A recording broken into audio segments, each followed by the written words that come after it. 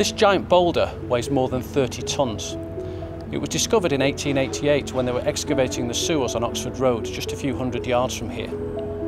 It's a dark volcanic rock. It doesn't come from Manchester, it comes from the Lake District. Throughout the 19th century, geologists had furious arguments about the origin of these giant boulders. In the 1820s, William Buckland suggested they'd been moved by the biblical flood. A little bit later, Charles Lyell and Charles Darwin suggested the whole of Britain and northwest Europe was covered by a glacial sea, and they were floated on giant icebergs from northerly latitudes. But we now know this boulder was transported from the Lake District on an ice sheet on a glacier, and it was deposited here about 20,000 years ago.